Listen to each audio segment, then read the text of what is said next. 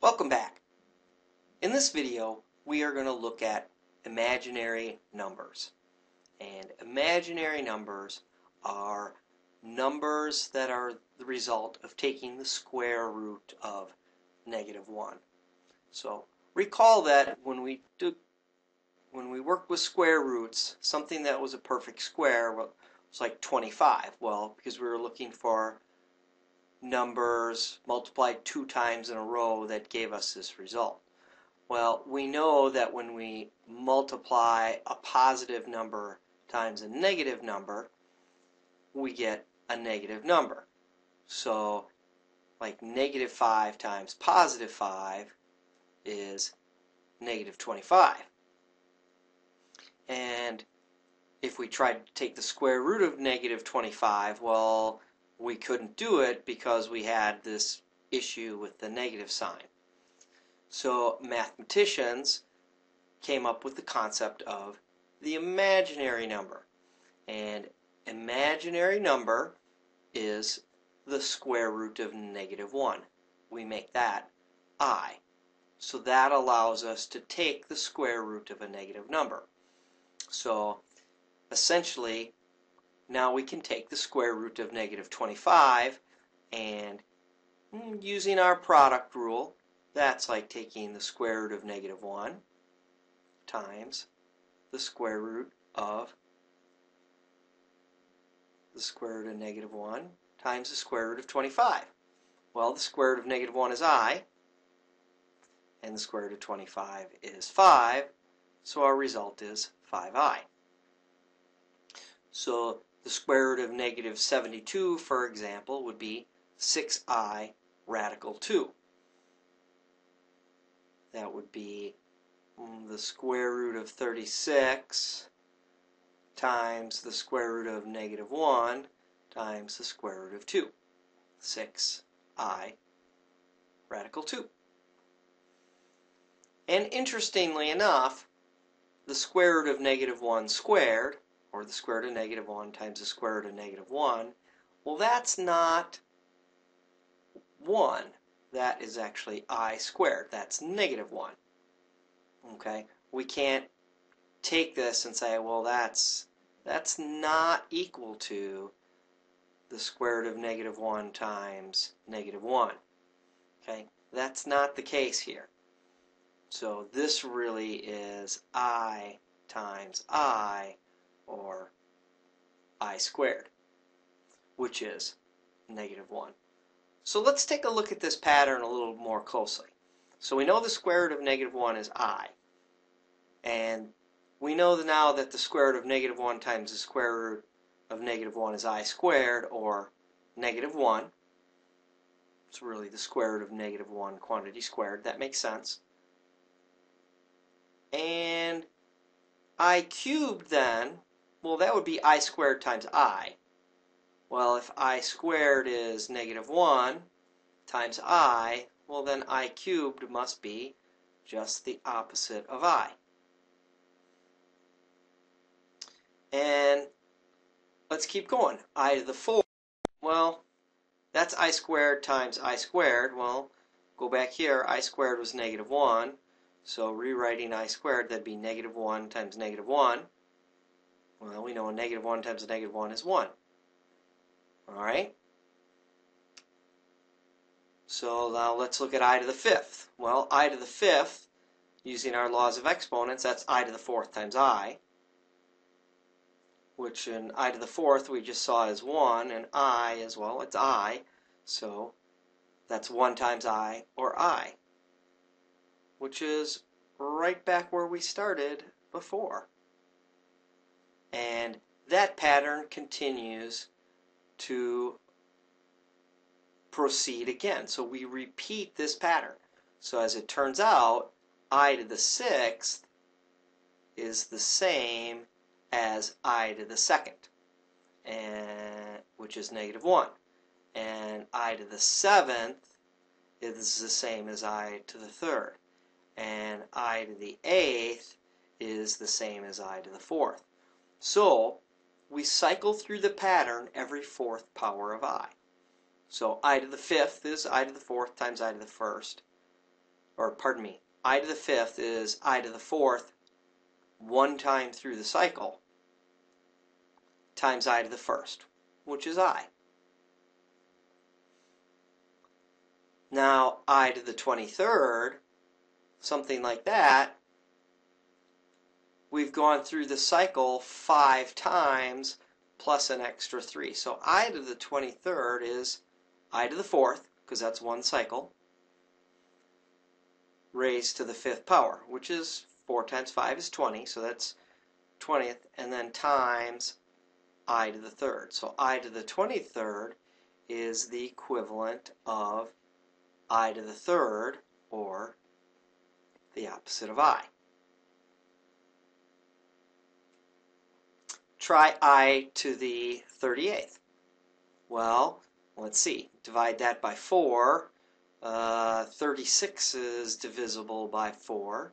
So that's I to the 4th, 9 times through the cycle, times I squared, because that gets me to 38. That's 36 plus 2 is 38. And we know I squared is negative 1. So I to the 38th is negative 1. And I to the 20th, well, that's I to the 4 raised to the 5th power. So that'd be 5 times through the cycle. And the last number in the cycle is I to the 4th. And we could look at this as times 1.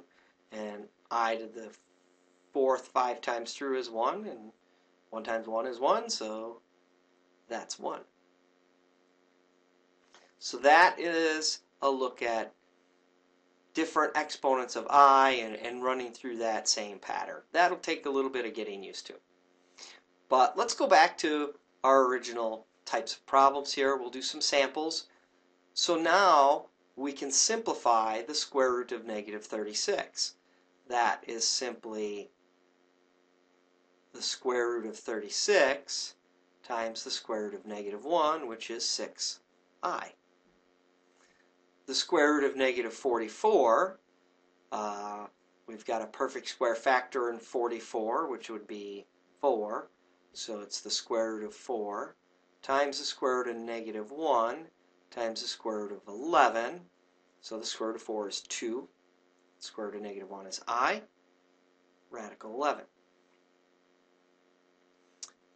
And then the square root of negative 7, well, that one's pretty easy.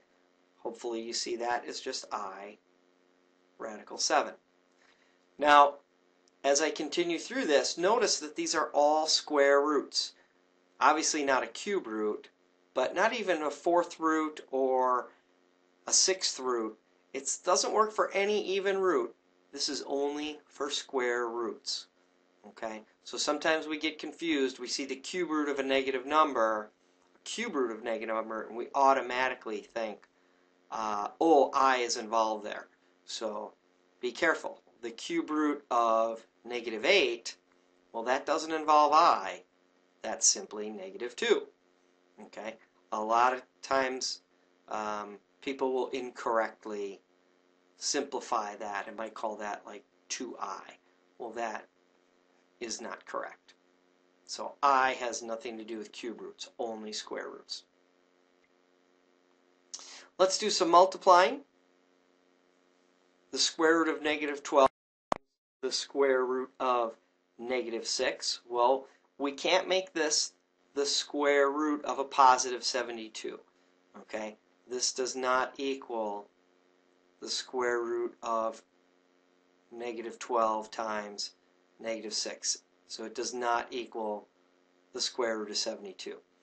But it does equal the square root of 4 times the square root of negative 1 times the square root of 3. So square root of negative 12 is 2i radical 3. And the square root of negative 6 is just I radical 6. So, this one's a little bit longer. So now I can take the square root of 3 times the square root of 6. That is the square root of 18. But also be careful with I times I. Well, what is I squared? It's negative 1. So we have 2I squared times radical 18.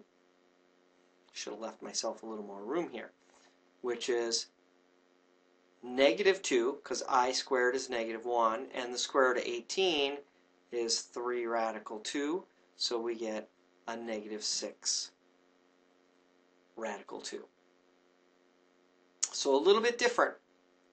So let's take a look at radical negative 6 times radical negative 5. Well, that's I radical 6 times I radical 5. I times I is I squared.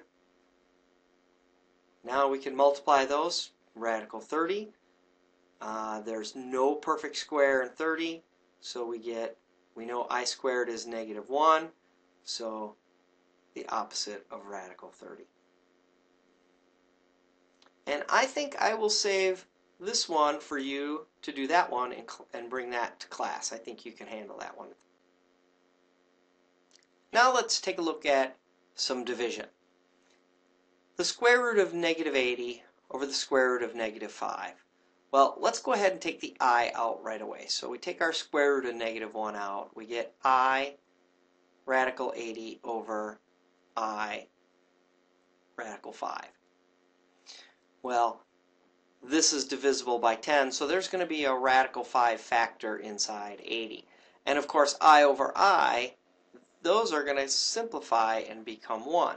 So this problem simply becomes radical 80 divided by radical 5. So radical 80 can be split into this radical 16 times radical 5 all over radical 5. Our radical 5's cancels, our i's have already canceled, and our final answer is 4. And we can do the similar thing with radical 40, radical negative 40, the square root of negative 40 over the square root of 10. We take our I out, and square root of 40, I can make that now the square root of 4 times the square root of 10 all over the square root of 10. Our square root of 10's cancel, and we have I radical 4, which simplifies to 2I.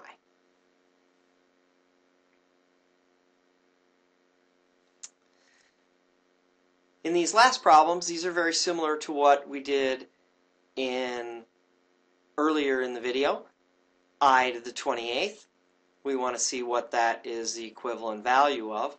Well, that's I to the 4th, because it cycles.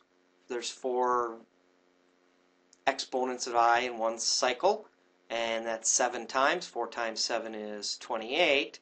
So there's really no remainder, just 1, and we know that the end of the cycle is 1, so that's 1 times 1, so that equals 1. I to the 19th is I to the 4th. Well, how many times through the cycle? 4 times through, but we still have another I cubed left. So I cubed is, well, if we know what I squared is negative 1, so it's I cubed times I, so our final answer is negative 1I, which really is the opposite of I. Probably should have circled that instead of negative 1I.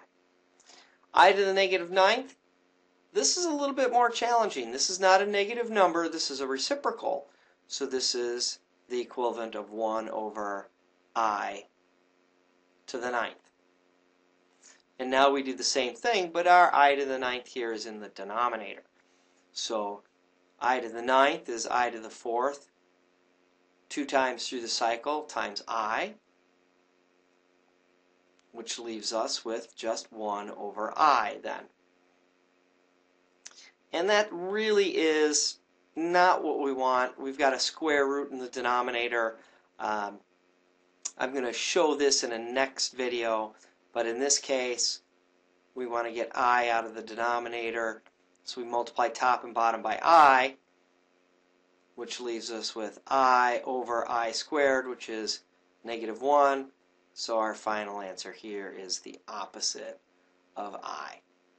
And that wraps up our discussion on imaginary numbers, and we will see you in class.